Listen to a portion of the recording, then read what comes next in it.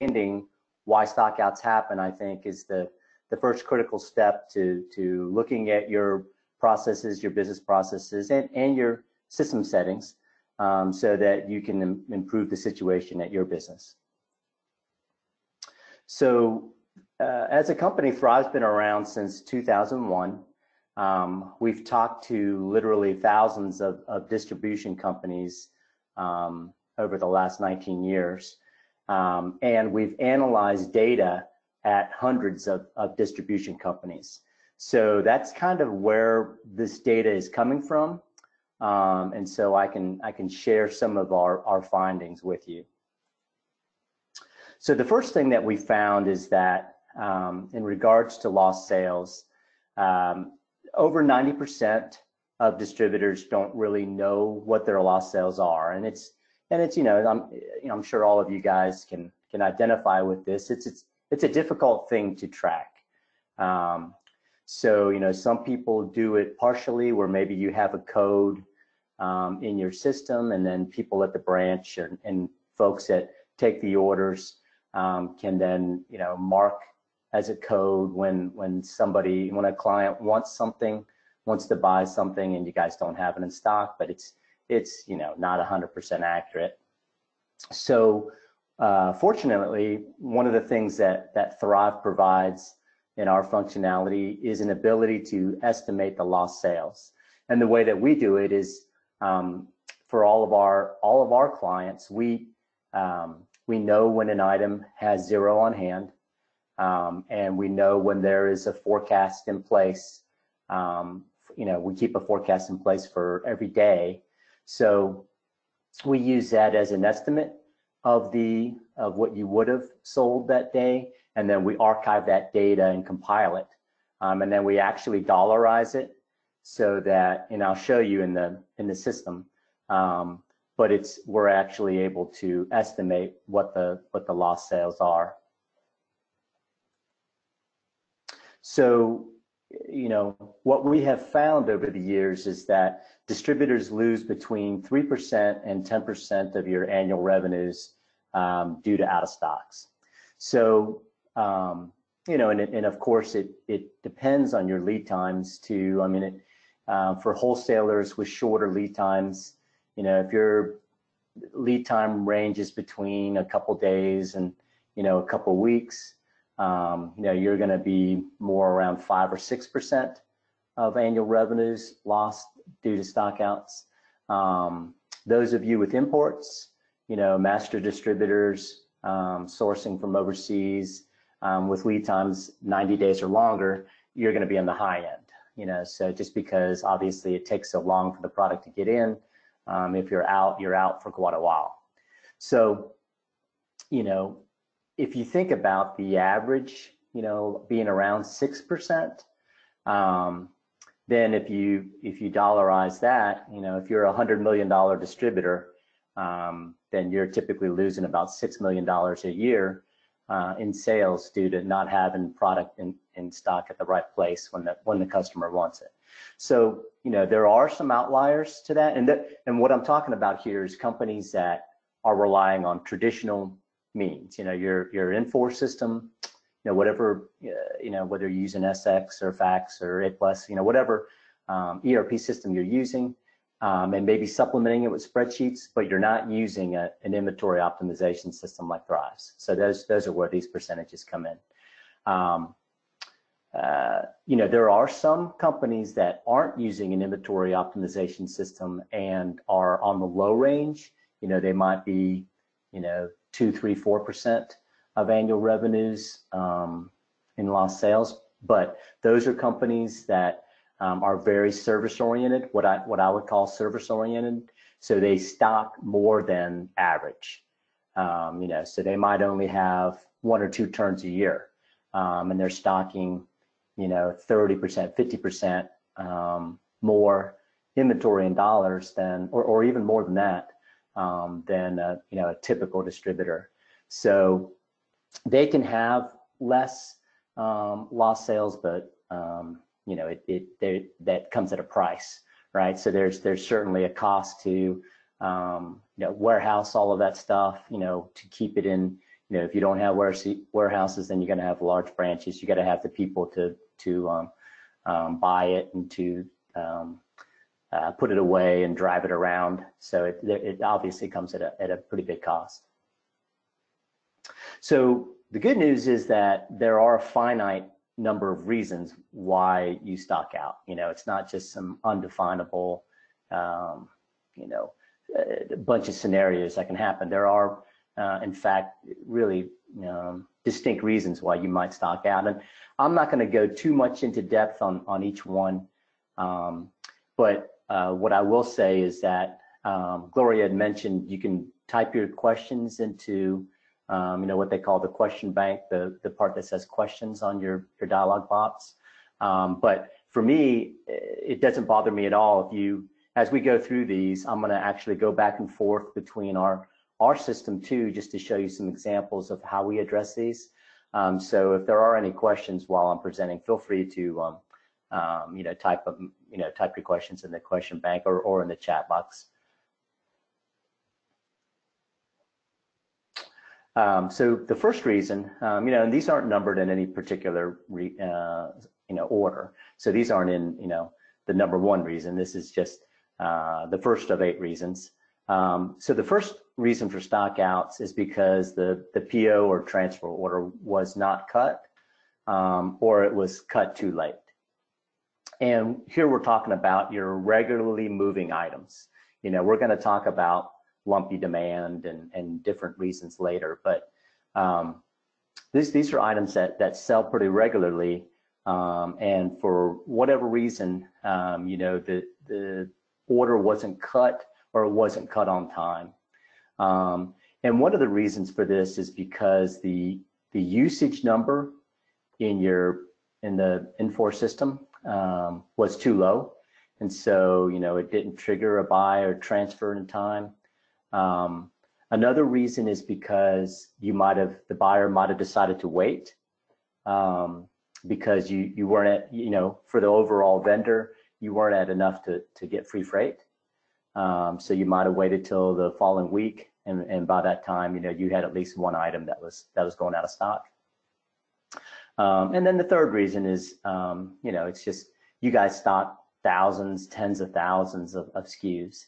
So the buyers can really only manually review so many. I mean, even if they go through every single line that comes out on the suggested order, there's probably other items that maybe should have been ordered that were missed.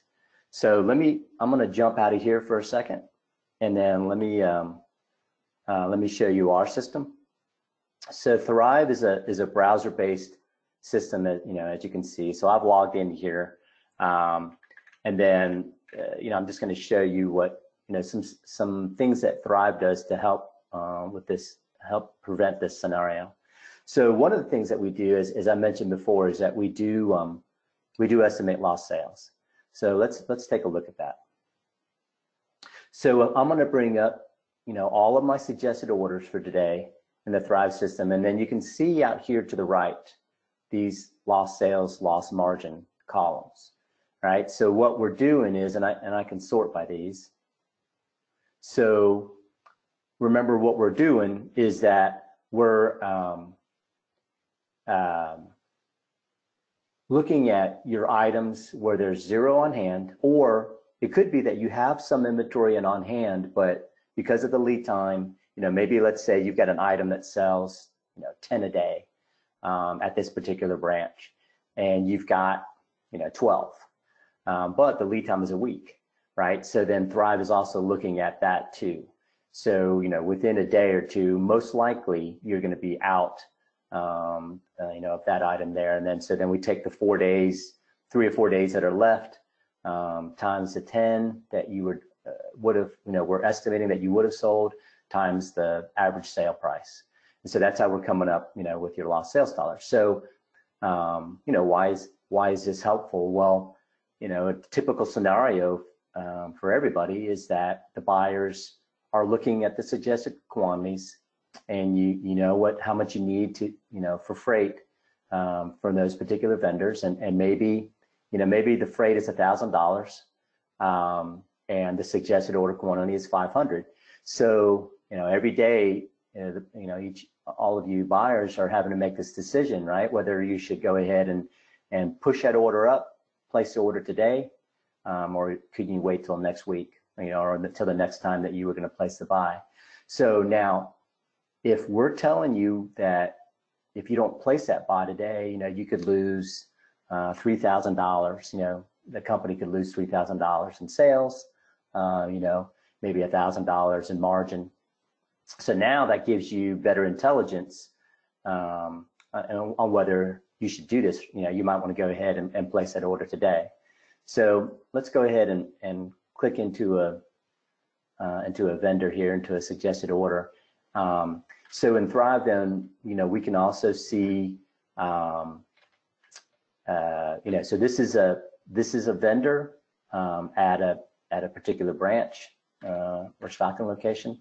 So here's the various items that Thrive is suggesting to order today. And then once again, I can see my lost sales, my estimated lost sales by item. So once again, I could sort on that. And then I can see by item what it's looking like. So, let's take a look at, let's take a look at one of these items and see what, what we're dealing with here.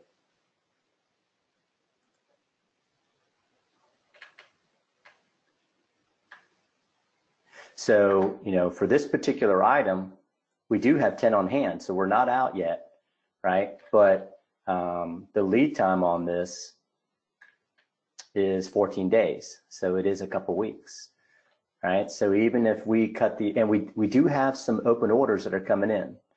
So we do have 12 units that are coming in, next week. So in the meanwhile, we are going to be out, and there are going to be some lost sales there, right? So Thrive is recommending that we place an order today for 7. It'll come in a couple of weeks, and then with that, along with the open order that's coming in, then we'll get us back into a good place there. So that's kind of just a little bit of how Thrive does it. So the second reason why you stock out is that a large unexpected sale to a customer wipes you out. So at a particular branch, somebody came in and bought all the stock, right? So this is obviously a little bit trickier to prevent from happening.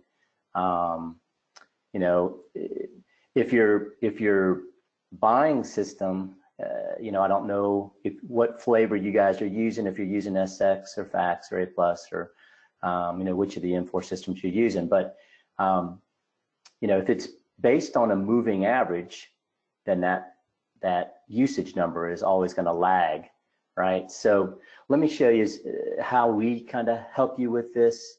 I'm going to go back into the software. I'm going to go out to what we call the status list. And so what I've got this filtered for now is by ABC code. So I'm just going to look at the A items. So on the right-hand side here are various alerts at the SKU level. So I'm gonna select these surging items, and so we'll just take this first one. So this is one SKU at one stocking location, and I can see Thrive's kind of alerted me that this thing is surging. So I can see these big spikes here, right? So I could click in there and see who's buying this stuff. So it looks like this Oakwood Construction is the big hitter for this month. 1,300 units. So 1,300 of the 1,481 units we sold here in August were bought by that Oakwood Construction. I'm going to click back on to June, and then once again Oakwood Construction, Westchester Villas, Bethany Villas. So it looks like this is some big project work, and it's they're buying a ton of this particular item.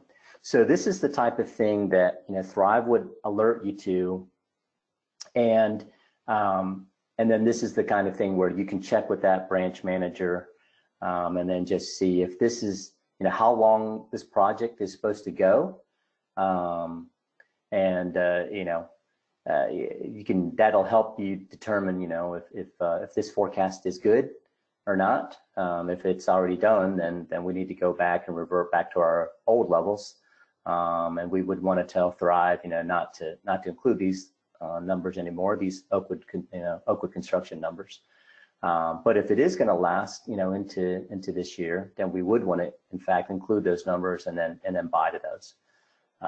So that's how we do it in the Thrive system.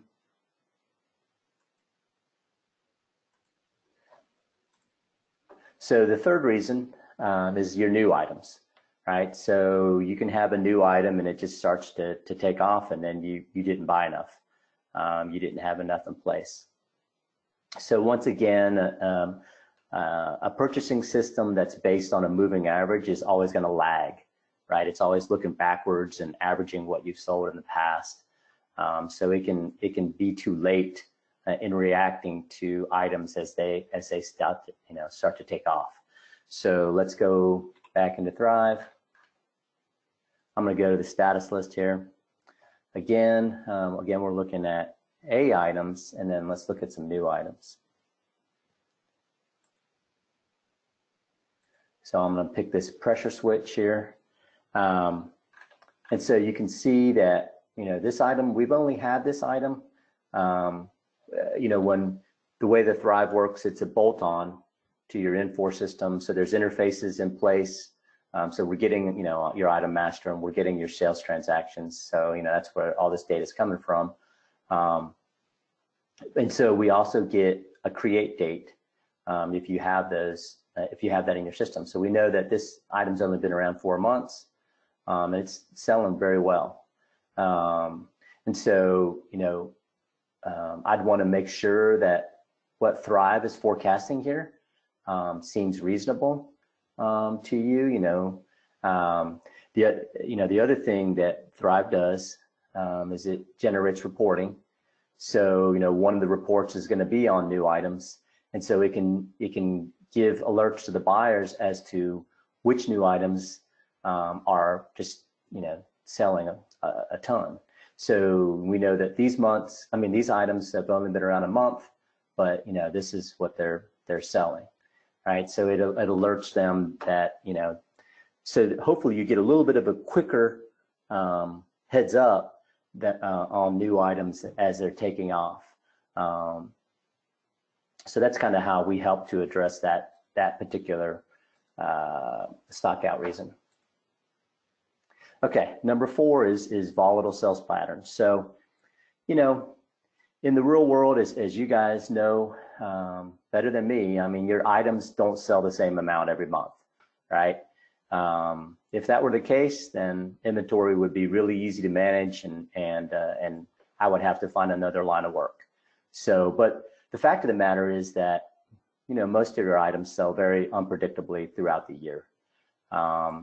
So, how do you, that's the challenge, right? So let's look back and Thrive, and I'll just show you some examples of how we can help with this. So once again, we'll go back to the status list, and then I'm going to look at some items with what we call a high COV, which is stands for the coefficient of variation. So it's just an error metric that tells us items that are very lumpy. So, and I'm going to pick this this filter here, and we'll take a look at this. So, you guys probably all have a lot of items where their sales look like this. So now we're looking at what we call the forecast detail screen. So this is one SKU at one branch. The yellow rows here are your sales history over the last 3 years, and then this shaded line here is the forecast, Thrive's forecast. So you can see this is a lumpy item. This is an item that's going to be difficult for any forecasting system to forecast. So a couple things here are that, you know, we might want to look and see, you know, who's buying it. You know, so we might want to look at customer breadth and see how many customers are buying this.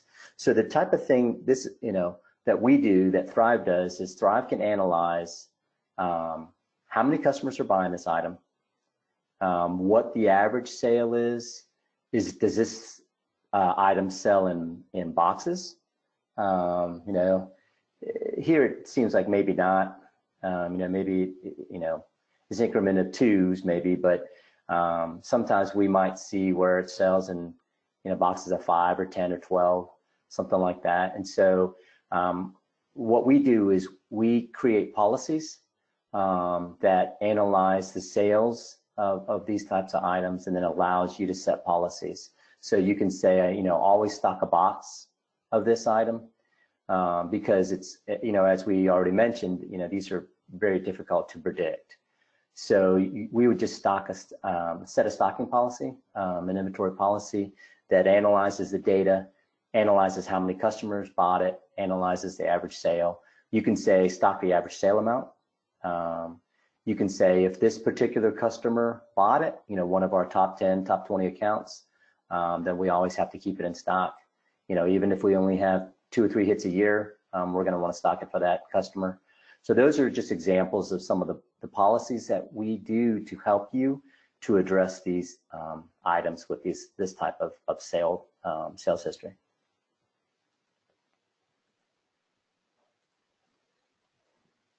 Let me stop now too, and then just see, we're halfway through. Are there any questions at this point?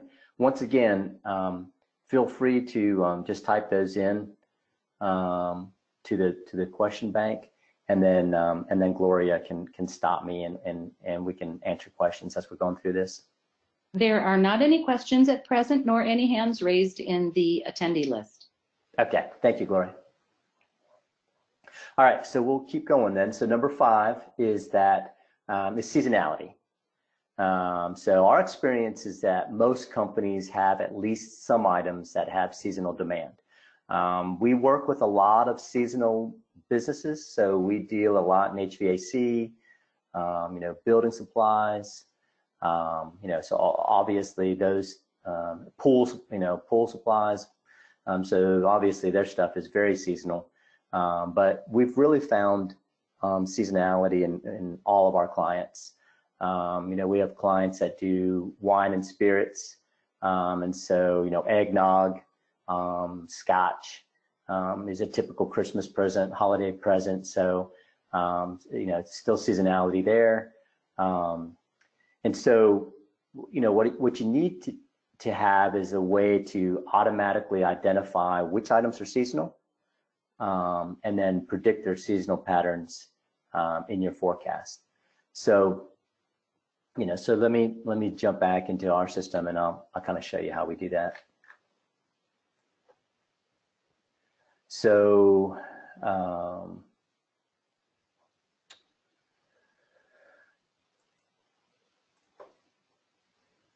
going to pick this flame sensor here,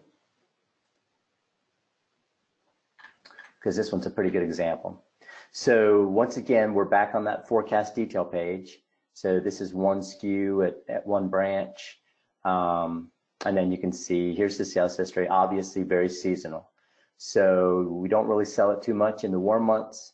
But as we start to go into, you know, end of summer, cooler months, then we sell the heck out of this.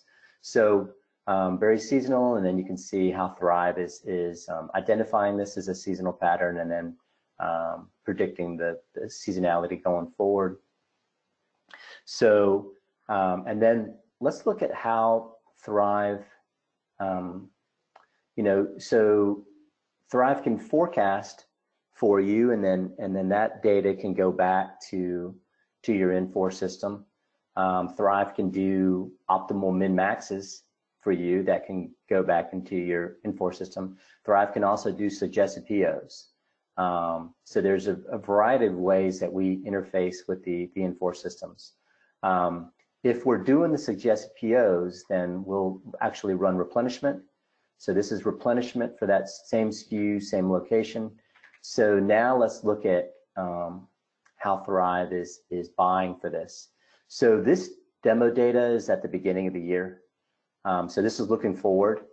So we're actually creating a plan, inventory plan for the next 52 weeks. So, you can see here moving forward, this is what Thrive is forecasting for every week going forward. So we're still in January, right? So it's still the cooler months, so we're still selling this item. And then you can see kind of our safety stock numbers down here. We're still stocking this item. But as we move out, I can move out into March and April and May. Now our forecast is starting to come down, right? Because remember this, we don't sell this item too much in the warmer months. And then similarly, our safety stock is also coming down. So then as we go into the warm months, well, now we're not stocking it at all, right? So because in June and July, we don't sell it. So, but, based on the lead time, here we're starting to build back up again, going into August, because in August, we do historically start selling this item. So that's kind of how Thrive plans for a seasonal item. We automatically identify this item as seasonal. We forecast it with the seasonal forecast, and then we're buying based on that seasonal pattern. Excuse me, Rick? Yes. John Carson has a question. He says he's curious if the item is seasonal, but the season changes slightly from year to year, i.e., season starts 1 month early 1 year and then 1 month later the next. Yes. Yeah, that's a great question. So what we do is for the seasonal items, we actually have a seasonal indice for every month. So those can be shifted, these can be adjusted, right? So if cold hits earlier this year, or if hot hits earlier this year, and we need to move it up, we can. So if we wanted to, like, for example, move it up into July, then we could start moving some of these numbers up, and we can do that, even it's held at the SKU location level, but we can do that across categories, across vendors. You can do it by group just one time and then change that seasonal profile for that. And then you can make it, if it starts earlier, then you can make it end earlier too if you wanted to. So that's how we handle that. Any other questions, Gloria? Not at this moment. I'll keep an eye on them. Okay, thank you. Okay, so number 6. So of course, this is another way where you can stock out, right? So you run promotion, you run a circular, and then that can cause you sell a lot more than what you normally do, and if you're not on top of it, obviously you can stock out. So let me show you in Thrive. So this is another demo data set. This actually has wine and spirits data in it. So let's look at last month's promo items. So the way that we do it in Thrive is that if you know that you've got some stuff on promo coming up, however you do it, then if you can give that to us in a spreadsheet, you can actually upload it into the Thrive system. You can load it right through the app.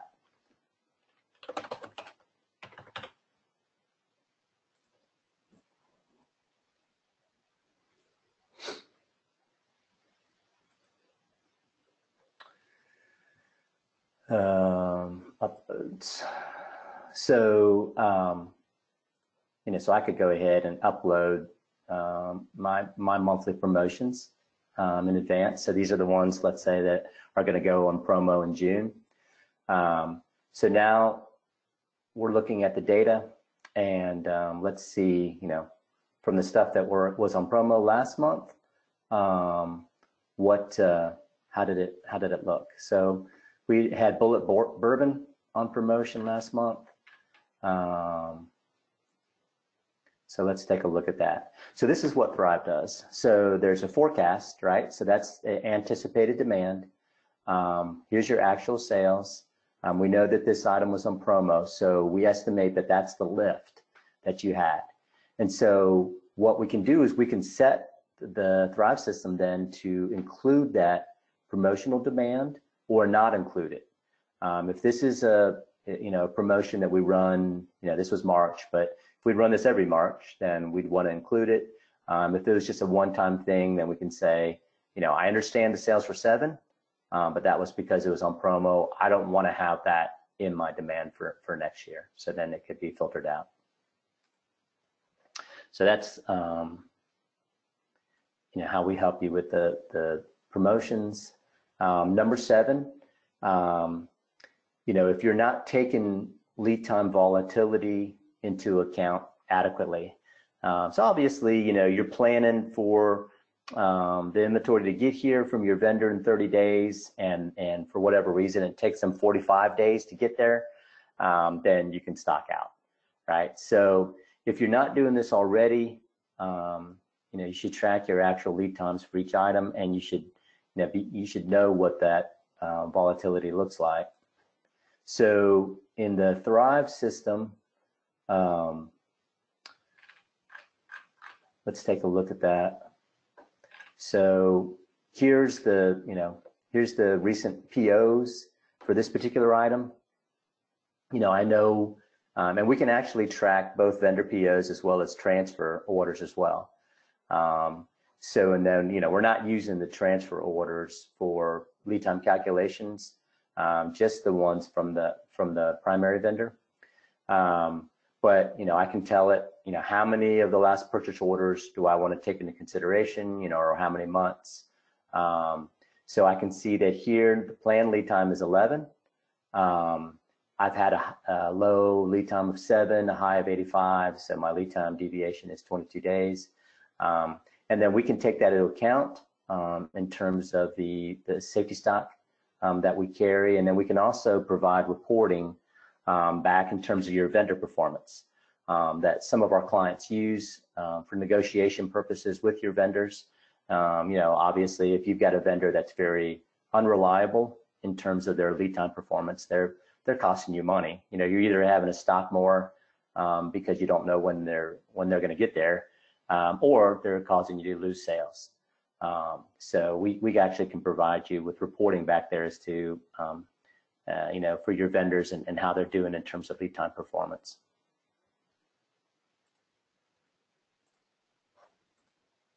All right, so the final one then is when you're out.